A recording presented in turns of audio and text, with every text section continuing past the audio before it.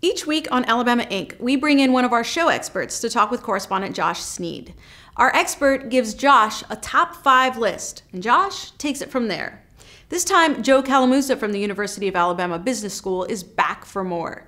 He lays out all the ways companies can outsmart you, the consumer. If you're watching this from the comfort of a Snuggie, then you're already an expert on how companies can make you buy things you really don't need.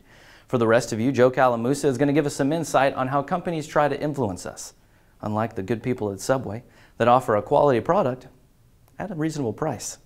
Subway. No, they don't really sponsor us.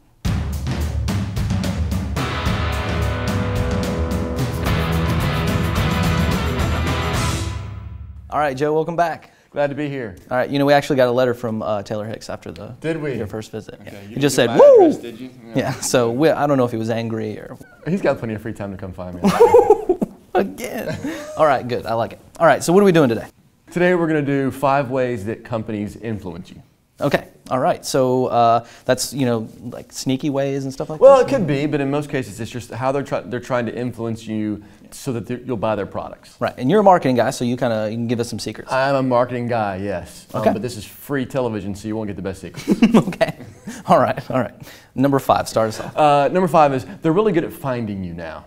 With digital media and web marketing, they're targeting you personally. They know who you are and what your history is and what your needs are. So it's different than it used to be. I think it's because every time I buy something, whether it's a stick of gum or a car, you have to give everybody your phone number, your address, your email address, where you're going to be for the next 5 years. And the biggest piece of it is now that when you search anything online, that search follows you no matter where you go. So if you're interested in going on vacation and you're looking at travel sites, everywhere you go after that, those travel sites now are following you. Yes. So they know who you are. They're trying to get you to pull that trigger on that travel that you didn't buy when you were on the site Sure, first you time. don't want to go Exactly to right.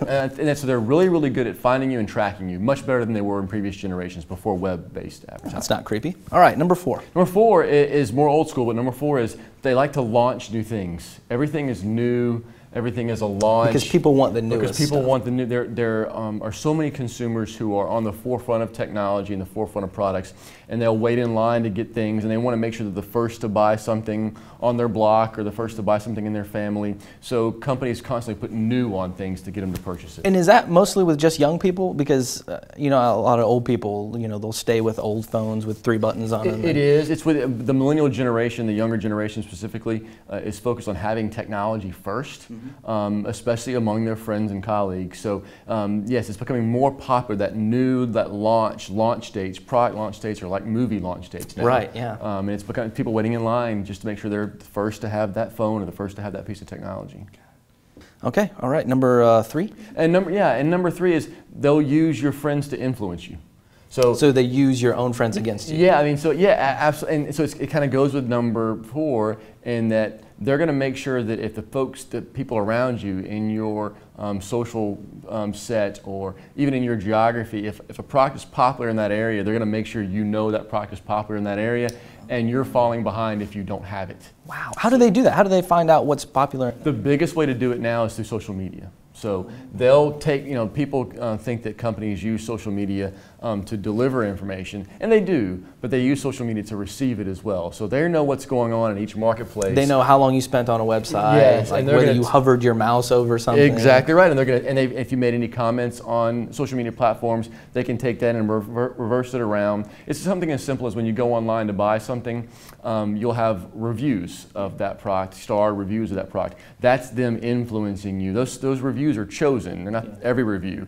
And so that's them influencing you to make that purchase. So people who jumped on Twitter thinking that the world is now going to be able to hear all their hilarious jokes, really they're just giving all their information away to market. Everybody is not laughing at their jokes, and they're giving away all their information to marketing companies, for sure. Good point. I think you just broke a lot of people's hearts right just now. Well, I'm sorry. The truth hurts sometimes. Yeah. All right, so number 2? Number 2, and kind of goes with 4. Number 2 is they'll use the opposite of new, which is things are running out.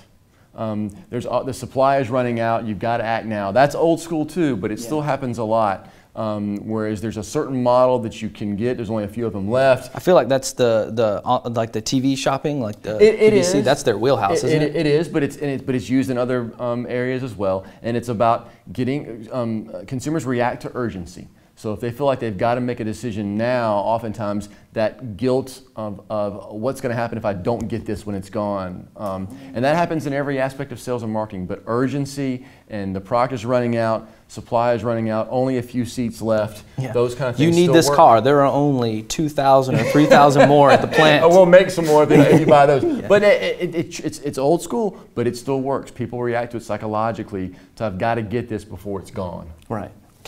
All right, number one, what do we got? Number one is they're going to warm you up by getting you to try the product.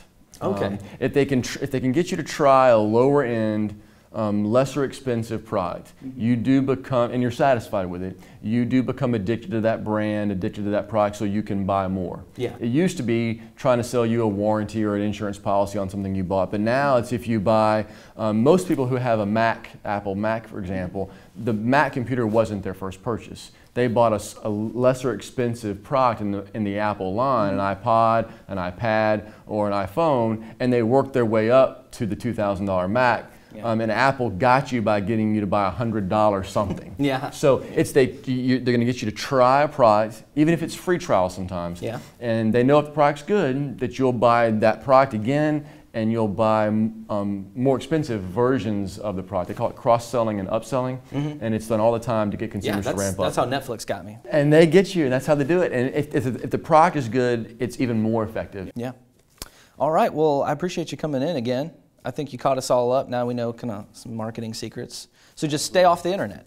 That would help you, and except you would be a hermit if you did that. Well, thanks anyway. Yeah.